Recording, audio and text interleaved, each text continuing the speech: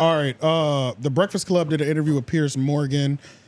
Piers Morgan popped up there, and it was Charlamagne and Envy, obviously, because there's no third host still. It was I thought it was a great interview. One of the better interviews that I've seen, like, because I'm only tuning into Breakfast Club right now for interviews. Yeah. But this was like, I really enjoyed this interview. Yeah. This was honestly the first interview I watched in months. Because of Piers. The beginning of last year. Because of Piers, you know, Piers Morgan. Just in general, it's like I've been watching him. We talked about it a little bit in the pre-show, but like I didn't even know he existed until he did the thing with Andrew Tate. And then I started watching it, and I'm like, oh, he's popping up with a bunch, because he was tapping into that red pill area a lot. So a lot of the big people in those spaces and just online debater people just started popping up on the show. He went to the. Oh my God, bro! His resume was crazy. His resume is extensive, nigga. He's a legend. Which is why it was crazy to see him in the gutter with all these friends dudes. Like, literally, what's 𝙿𝙾𝚃𝚃? That's what I'm saying. That's why I'm just thinking he's just this new voice, or not new, but obviously he's been around. But I was like, God damn! Like hearing his background for real. Just the shit that he was doing before 38, before at the age of 27, I'm like, God damn, he really been doing that shit. Bro, he's a legend. And it's one of those things where, like, you respect I've always known about him, but I never cared about him. You get what I mean? And it's, I guess, I mean, he did exactly what he had to do, because now, you know, nigga on the Breakfast Club, he got a new audience. And what was, you think that was the only reason he did this? Or he kind of fucked with Charlamagne. He's kind of Charlamagne's been on Piers Morgan before, so it's probably just one of those, you know, extensions of the favors. And Piers is huge. He's like, it makes sense. He's big. Yeah. In that political and political world and everything. But you know, this segment would not be right unless I didn't. Elbows out, baby. For the next 10, 15 minutes. Dirty buckets. Bully. Yeah, no, these are flagrant clean. fouls. These are clean buckets. You might not like how I get them off. Just a different era. I hope. So he's using his elbows. Yeah. So outside of the I did think the interview was being amazing. It was just like another example of the things that frustrate me with Charlamagne in terms of like elevating his overall conversation and alleged objectivity. So it's like during this interview, there's several things that are happening. Like, Piers is coming from the objective mind state. Obviously, he's like, one thing I will give Piers, at least in this interview, I've seen him not be fair either, but he was keeping this, he was bouncing back and forth between both sides of opinions. He was pretty playful. He had a very even bounce back and forth. And what was driving me crazy was just like, Charlamagne, they even said, there was a moment in the interview when he was like, I think you're like me, and you're objective, and you're not extreme left or extreme right. And it was like he kind of level set, we're both objective. But as the conversation continued, Charlamagne could not walk into the level setting that they had already set. You know what I'm saying? They didn't see the same amount of nuance. Like, it's crazy that Charlamagne in the interview with a Fox News pundit seemed like the extremist. And he seemed like the moderate. Because, like, you know, he defended Trump, but, you know, it was rationale behind it. It was criticism mixed into it. And it's like Charlamagne, it's almost like he couldn't speak outside of talking points that people who don't really think this shit out all the way do. Yes, and it was just like, but from the common man. From the common, but then it's like the niggas who not voting. Putting all these reps in, bro. It's like you're putting all these reps in, and of course there's going to be a learning curve in terms of like doing political conversation. But having actually having less education in political conversations means you should be more objective than the next person. You should have a greater perspective. You should have a greater perspective because you're not. You haven't been. There's no indoctrination over you, hanging over your brainwash. Right. And that's known. That's verbalized. That's verbalized. Because there's an obvious one, that he has that he moves with. But there's not one that a system has kind of instituted, that he claims he's not a part of. And I feel like a lot of that brainwash is coming from some superior. You get what I mean? Like, because we talked about this a little bit. Like, I pray this is not like his actual thought process, his real thoughts, or at least like. He's kind of like playing the character of Charlamagne by keeping it base level. Right. You know what I mean? On some like satirical shit. But but I feel like even if you're in the infancy stage of your political philosophies and how you want things to be, you should still, if you're talking to a person who is obviously an expert in this field, you got to have some type of skepticism when it comes to things that they're saying. Because he knows more than you. Yeah, because, the mark. Well, essentially, yeah. Yeah. So you got to be wary of what could be because this is a professional spin. But it's also that can make you come Piers off, and I want to make y'all watch a lot more than me, but that can also make you come off as combative. You get what I mean? If you're not coming as like a student trying to learn, it's a delicate balance. But you also don't want to come off as completely naive to where you just like what he says is law for sure. Which is worse though. No, I don't think you come off of that either because you know what I think it is. Piers Morgan said that Chris Rock told him this, and he mentioned it on the Breakfast Club interview, and then they also linked up a day later on Piers Morgan Unfiltered show or Uncensored show, and Charlamagne did have a better performance there. But like in the Breakfast Club performance, he was telling him that Chris Rock said you can't demonize people more than what they are, and you can't oversell and undersell people, pretty much, right? So it's like because both extremes are equally dangerous. Both extremes are equally dangerous for the party trying to make the change, essentially. And it's like that's Charlamagne was still on that. You know what I'm saying? He was still on the let's over demonize because you know what else I think it is? I think it's hard a lot of the times for people, but the only reason I don't cut Charlamagne this slack is because he presents himself as an objective. I haven't chose a side. So the only reason I'm not cutting him this slack is because of the way he presents his opinion. But I do think people have a hard time, you know, so if you strongly believe this, right? I strongly believe something. And if you just agree with it but quickly move on, you're like, I agree with that, and you quickly move on. That doesn't satisfy said person. Like people, a lot of people listen to respond and not to hear. Correct. So that's what you're saying with Charlamagne. That's exactly what I'm saying. Okay. That's exactly what I'm saying because it's like Piers Morgan would lay out these things and or just ask. There were several times in the interview he's asking basic questions that are yes and no, and Charlamagne's replying with a question, not an answer, which is always an L, and or he's saying, so if you took all these things away from Trump, blah, blah, blah, blah, how would you view that? And he's like, yeah, but what about the 97 convictions? He's like, yeah, but bro, I think it's disgusting. I asked you a question though. And you know what I'm saying? You know, that's like, that shit. And that's the thing, right? Because, you know, shout out to 𝙿𝙾𝚂𝚃. Tony be doing that shit. And it makes me want to. Tony does that on me and Charlamagne debates. Be doing what? But just the. I heard what you said, like, but yeah. It's the answer to the question is either an analogy or a metaphor that changes the context of the situation. Yeah. But overall, like 1 out of 10 for Charlamagne. Like what y'all giving him? I don't know. You don't know what you're giving him? 1 out of 10? Well, for which performance? Like his performance on the Breakfast Club, because it's like his past ones. What do you get for showing up? You going to SAT? Okay, well, couple hundred points. You bullshitting. What do you get for showing up? I might have to call you a fuck nigga for Charlamagne. But it wasn't. But this is better than like his past interviews. You get what I mean? Like his. No, it wasn't. I'm gonna tell you why it wasn't. And this is when his past. This is when shit was lost, and I wish I had the timestamp in there. When Piers laid out his points, and mind you, they're talking openly, and Charlamagne just says, I mean, I don't even know what you're talking about, but I got another question. It completely moves the subject completely because he's like refuses to go down this level of open conversation. And that's the biggest thing I think that's the annoyance for me is that at one point we would get objective or more objective Charlamagne. And it's the thing, it's like, you're the voice. You know, sometimes you get chosen for a position, right? Because I know he said things like that too, where it's like, look, I'm just somebody that's asking questions. I was putting it, it's like the political side of things was kind of put on you, right? But then you also know the importance of us, your target market, hearing them. But then during these conversations, you just give up and say, look, I don't even know what you're talking about right now. Like, let's just move on. So you just like give up, you throw in the towel on a non-debate. And that's what I was kind of asking, like maybe he was playing like a character of Charlamagne, you know what I mean? Just a little sarcasm, a little like, yeah, but Piers, like what about this? Like some nigga shit. I don't know. What I mean? I think it's just as simple as there's opinions that are popular that feel good when you think about them with your first thought that get exposed when you're sitting across from an expert. They can ask questions to poke holes in your logic. Like, if I ask you what was the premise for believing this, and you don't even have the thought process of how you got to that conclusion, there's no conversation. So I gotta avoid saying certain shit to you so I don't expose myself.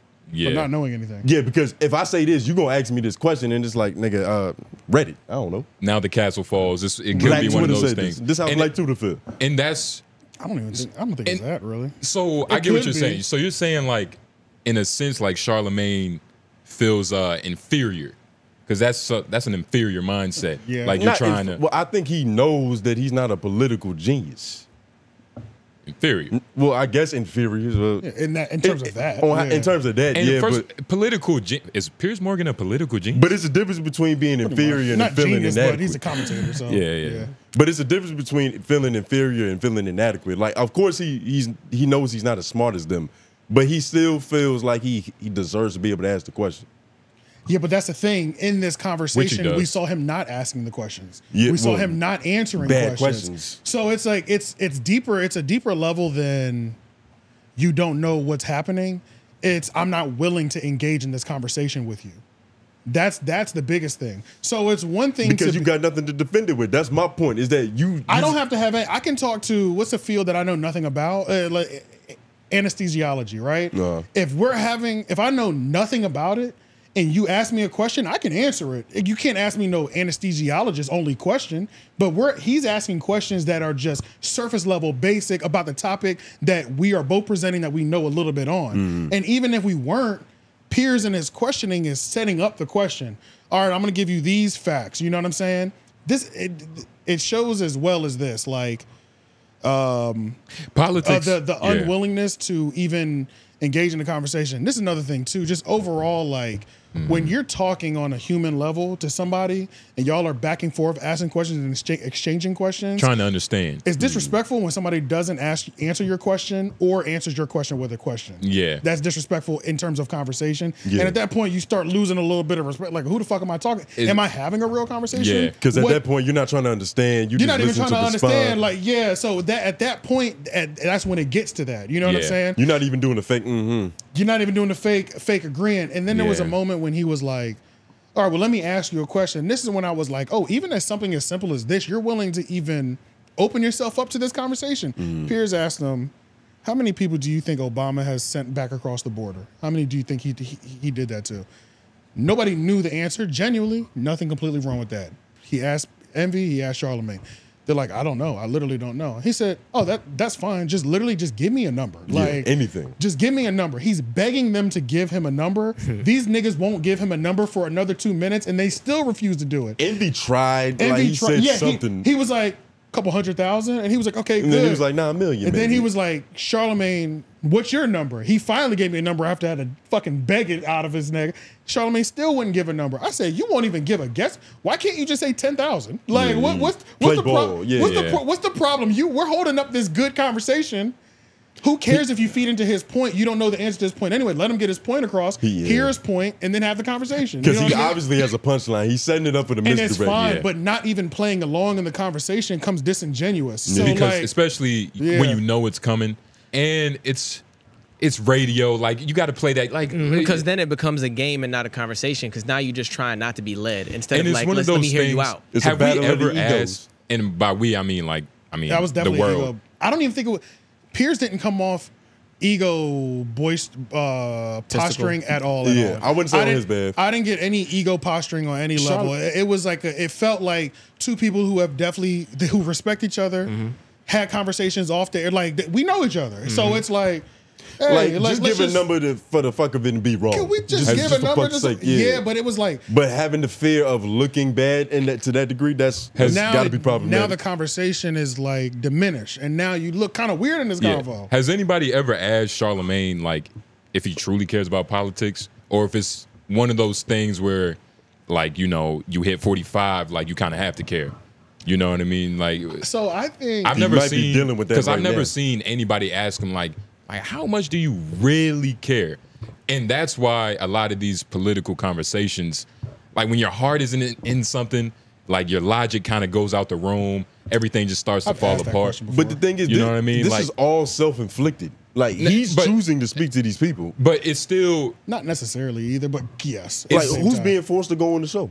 Nobody's being forced because they have to green light it. Everything. Everybody has to green light everything. But it's like, so to a certain degree, you want to talk to this person. And during political season, you don't turn no political. And you're not down, any person that goes on to host. What's the Daily Show with the rotating office? Like you are interested in political atmosphere, That's a fact. and you're not at the bare minimum. And it's one of those things where it's like Charlamagne is so successful, and like one of the curses is like you're not successful until you're doing shit that you don't really want to do. It might not go against your moral code, like having your anal cavity open, but it could just be like, yo, Charlamagne, like this is managed like Charlamagne, like this political bag is getting crazy. You getting gray hairs and shit. Like what's going on with that? This is like, the transition. Just have some bullshit opinion. No. Look, that's always the knock, though. That's like that's almost not low hanging fruit for the argument, but it's just like that's the easy thing to assume. Like it's not always the easy thing to, but no. But I'm just trying to come up with a. You get what I'm saying? You're trying to get the explanation of why you're moving like this. Like why would you even conduct yourself like this? If you do care, then why can't this doesn't seem like you really right. If you 100%, really care, 100%. even because you don't even have to be right. I need to see the passion. We're not having, and I don't see an open conversation on the two sides. I don't see a equal back and forth. Because when you really care, both sides are trying to understand. And Piers is so smart, and maybe Charlamagne knows this too, to where it's like you're not really changing his mind. Yeah, you're just giving him more facts that he didn't know. It's just another perspective to think about it on. But to even do that, you have to have some type of pushback. And politics, you got to be able to rebuttal what he just said. My bad. Politics is scary because it's like with everything you say, you have to have 3 facts with that shit. It doesn't matter what you say. I feel that, like at least 3 to 4, because the nigga's gonna try to counterattack that. You gotta have some. And then again, it depends on who you talking to in certain situations. Because sometimes it's a little midget in the paint, and you can just go dunk on him because he don't even have the vocabulary to combat you. I mean, you don't gotta pick on Bernie, nigga, but like, he a little, disabled and shit. But there was a point in time when I did think that. I never gave that school of thought. I'm getting older. I need to graduate into more mature content. I did think that about Adam 22, because he would say things that was like I'm 40 years old, and I'm just talking about like viral and like I service the lowest value of the internet. The lowest grade of the internet. Like I felt that on his side. I haven't felt that on Charlamagne's side. It could be a little bit of that though, because I feel like that's innate. That's innate on anybody. It's innate on anybody. Maturing in life. Right. And it's one of those things where like when you a quote unquote celebrity person, everything is always like just exuberated. What's the word? Heightened. Just heightened. You get what I mean? Exaggerated. Exaggerated, It's is exuberated a word? Can you please look that up? It is. It is. And you kind of use it in the right context. Okay, but it was a little T.I. He's fucking famous, so it's like And why not use that as another avenue for a bag? Right. Because it's not like you're lying to people. You just don't care about it as much as like you verbalize. You don't care about it as much as the platforms that you're going on. But if that's the case, should he even be doing it? Because you got to think a lot of these people go into the platform because he has the ear of the young black audience. Right. So if you leading them astray, it's like. And if you're giving us if we're getting lower value performance off of you, conversation off the area that we're going, like I'm gonna like it's a law of diminishing returns, right? Even though I didn't know that they did a Piers Morgan thing, which I did watch the next day, and just throw that out there again, he did do better on that because it seemed like a nigga needed to take a whole 24 hours to get his mind right to be like, oh, I can listen to a little bit of what he said. He hit up some Wikipedia pages, and add it to the conversation. He wasn't driving the ship though, but he wasn't driving the ship, which is a whole nother aspect. Right. And Piers didn't frame it as I'm trying to attack you, you try to combat me, like style of questioning. He had a liberal white bitch, some white dude in the middle. I don't think it was framed like that at the Breakfast Club either. I'm not saying that's how it was, but I'm just saying like it's even easier to get it off like that. When you're in a relaxed environment. Right. But it was funny too because Charlamagne was displaying exactly what Chris Rock had told Piers Morgan: don't demonize him more than what you don't over and undersell, and that's what Charlamagne was doing. And I didn't answer your question. Sorry for disrespecting you because you did ask me a question about the rating and I never got back to you. I'm going 4 out of 10. Oh, I ain't think it's gonna be that low. And the reason I'm going 4 out of 10 is because at any point, if you're supposed to be having an open conversation, this is the next level of elevated conversation for all broadcasters, right? Even if it is, Piers Morgan has showed that he can talk about everything from political to the manosphere, to fucking just pearly things, right? He can hold his own, have open conversations. It's you as that's another level of maturity in broadcasting, is being able to openly have these conversations with all levels of creators and life, right? Yeah. And the fact openly, the operative word there. Yeah, but the fact that in this conversation that's not combative at all, and it's completely open and friendly, and I haven't set a single trap for you because I'm friends with you. You just say, look, I don't care about nothing that you're talking about right now. Like, this is all I know. Let's move on to the next one. It's like, what the fuck are we doing right now? That's as a broadcaster, that you throwing the towel in on this, on that. You know what I'm saying? Just like when Adam said to T-Rail, bro, you're a podcaster. You can't defend yourself with words. Yeah. That's different. They're combative. You know what I'm saying? This is just a conversation. You won't even open up and have a real conversation with me. That's what you're known for. But it also leads me to believe that he's just the type of nigga that won't allow his mind to be changed, which is scary. That's another thing too. That's scary. Yeah, potentially. And it seems like it's just based off not necessarily surface level things, but like the labels. Like what side of the party he's usually from. I have to disagree with this nigga because that's what my party says. Yeah. I used to feel like he was a little more open, and I don't know if it's just today, but it feels it's a little less open today. It's definitely closing up to the conversation. You think Charlamagne like tries to be for black people? You think that's part of the problem? Yeah, like he's not just for black people. Like he's trying to remain like the image for niggas. You know what I'm saying? Like he's trying to appeal to niggas. It's not as bad as Jonathan Majors. Nobody's doing it worse than that. Nobody wants it more than him. Either. He's a horny for this. That's a different thing. Like it's a that nigga, he wants that bad. Like he wanted Coretta Scott. He needed. He's got photo shoots for it specifically. I don't even know how to answer that question. Can you ask it one more time? Swear to God, I forgot. Do you think Charlamagne wants to be for black people, right? Is he trying too hard? Saying, is that part of the problem? Is that because I'm trying to think like. Well, you think he needs to consider white? I'm not thinking as a consumer. I'm thinking as a. I'm white now, y'all. Yeah, like. Are you thinking like, is he leaning into the Dr. Umar? I'm thinking as a nigga I'm thinking as a business, right? You get what I mean? And like, what's gonna always keep your business running is your bottom line. And if your bottom line is niggas, black people, I see what you're saying. You kind of have to play into Don Imus. So you're saying, is he playing it like that, or is it truly his? Is it because if it's feeling he's playing defense only? I think. You know what it could be also, because even when Piers Morgan said, he was like, you have the perspective in the ear of the young black culture. I think he might literally be reading Twitter just to express what's like black Twitter feels, instead of maybe his own thoughts and opinions. Sometimes. Yeah, Charlamagne. But you know what's funny is like Charlamagne thinks that nobody has original thoughts and everybody goes online to form their thoughts. But he does come off like somebody that's read thoughts or heard thoughts from people that he respected and runs with their thoughts. That's a fact. I don't think he's claiming them as his though. As his. Which is even crazier. Just a vessel. Yeah, but I think they kind of put that on him. You call the nigga an empty soul. But you haven't I think mentally in his head, he's like, when I'm in front of all these politicians and these political leaders, I have to echo what these people feel. That's the whole reason they came to me. Yeah, yeah. And so in that, we might lose what he actually feel, but that's just kind of giving. But that just answered the question. It did, and that's that's also when I said he's only playing defense, is I think there's always the threat of losing everything. Not losing everything. I don't want to make it sound that extreme. But it's always looming, right? And it's like, think about how little of conversation you can have with somebody who's worried about their past coming up.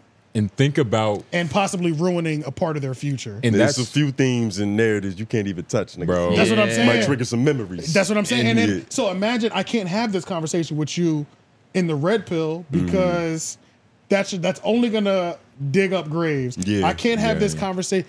I've been so vocally saying I'm center, shitting on Biden, also shitting on Trump, but I can't even have a conversation about the pros and cons of both either with you. It's like because I can't betray the ones who are supporting me. Which is why I was about to say it's kind of the same dilemma that Donald Trump faces, to where he has a strong base that he always plays to, even though he could probably appeal to more people if he just kind of extended that bridge without a fear of losing that home base. Yeah. Everybody kind of has that certain level, but that's what... But it's different. The loyalty kills the curiosity. Yes, it does. Yeah, you can't even really divulge into a true conversation and honestly come to your own conclusions, right? Because you got to defend other talking points. Like it kind of happens. It happens on podcasts all the time. Like he'll talk some shit about a nigga who's a legend that I don't love, but I got to defend because he's being abrasive about the nigga. Right. Yeah, it's one of those things. It's weird because it's like. He's a businessman, so it's a completely different conversation. Man, I'm a businessman. Like he's not just Charlamagne anymore, so it's weird. It's disappointing though. You know what I'm saying? That like this is natural elevation, and I want to see you have higher level conversations. You know what I'm saying? Like, and if these are the areas that you're going to go into or be thrusted into, you would think. It's just what the fuck, bro. It's like if you're gonna do it, at least have all the facts right? No, don't even have all the facts. Have an open conversation. That's all I'm asking. Yeah. I'm asking for a base level of open conversations. Know nothing, and that's fine. But when you're genuinely having a real conversation, you learn. And when you're genuinely having a conversation on both sides, you learn as well. So it's like, but when you're coming at it in a combative way, with one way, in a defensive way in this conversation, when I'm not even coming defensive, I'm like, this nigga's a piece of shit when he did this. I don't like, this is Piers. I don't like when Trump did that. I don't Trump like with that. This is a piece of shit move. All these things. So it's like, nigga, we shitting on the same people together, but you can't even have the open conversation. But he did do this. He did do this. These are all pluses. You know what I'm saying? That's why I kind of wanted to see him step outside all these corporate platforms and try to have these conversations on his own accord. I don't know if it's going when he's less connected. Yes, because like you gotta think, like shit is happening on Breakfast Club, is happening on Piers Morgan show on Fox. Right. It's always on a public, fucking heavily televised production. Yeah. Like it's never just on his own accord. He has a YouTube channel, his own fucking solo podcast where he can just really get it off. Like what's and his not name? have to play to a base. Like what's his name? Stephen A. There's no excuse. Like that's why I fuck with Stephen A's YouTube, because it's a completely different energy. Like it's still professional. But it's like, shit, we in there. Like it's late night. You know with what I mean? A. It's like late night. Yeah, it's a little bit different. Yeah, Charlamagne, he comes off like an old nigga that's not willing to make no change. And if that's the case, just say you don't want to make no damn change. Just come off like that. Like don't say that you're one thing and then move in another thing. Because he's like, in terms of like an old nigga not willing or can even see change. Yeah, he's displayed that not only on this political side, but even on Breakfast Club when Brilliant Idiots, when the YouTube thing was a big debate on Brilliant Idiots, where it's like, YouTube is stupid, it's not a viable business, and it's like, nigga, you sit next to Schultz, who literally obliterates your arguments, the man that you sit next to every day. You know what I'm saying? It's like you're fighting this old nigga mindset, and we all see you fighting this shit. It's almost like the programming is so strong with him is that in order for him to change his mind, it's going to take a lot of time and dedication. It takes a lot of facts, bro. And then even if I lay everything in front of you, I still have to give you a week to kind of work through, and then I might get 25% more lenience with you in this next conversation than I did in the first one. It's almost like you can't plant the seed; you just got to leave the seed around. And got to leave it around, and one day dirt. he'll look at it and be like, "Oh, okay, that does make a little bit of sense now." The thing is, he does change his tune eventually. It's always a reluctant process. We have to wait for you to go through this. That's because he's gotten to a point now where it's like he's no longer just the student or just the person who wants to learn the most. He's now the authority in his mind. So it's harder for him. I was just about to say that. You know what I'm saying? Like when you have Piers Morgan telling you, Charlamagne, you're the voice for niggas. Like, how can you not kind of walk with a little chip on your shoulder, be a little defensive? Like, I'm not feeling like this white man, you know what I mean? Prove me wrong. You know what I'm saying? He just said, you're supposed to. This generation is Malcolm X, essentially. Yeah, like, nigga, you the voice of the streets. He didn't put all that on. This is Jonathan Major's wet dream. Charlamagne. He ain't giving that much gas. Charlamagne, you are the voice of the culture. Was that British? Nah, I don't know what you are the voice. You are the voice of the culture. It sounded like drag queen a little bit. Wow. Yeah. What's up with you in these? Don't get started. Don't get started. You don't want to play that game. There's 4 hours of tape in the last 2 weeks. This is very. You're better than that. You're not a hack. Very damning for you. It's better jokes than gay jokes, nigga. Gay is in drag. Nah, I had to think about it. It's like, it is, but it isn't. I had to let that simmer. It's gay. It's a fine line. Shout out to all the drag members watching this. Yeah. Probably. It's a couple thousand, so we got everybody. Yeah, we got at least a couple delinquents, nigga. Anybody could be a classmate, you know what I'm saying? Let's move over to the next thing though.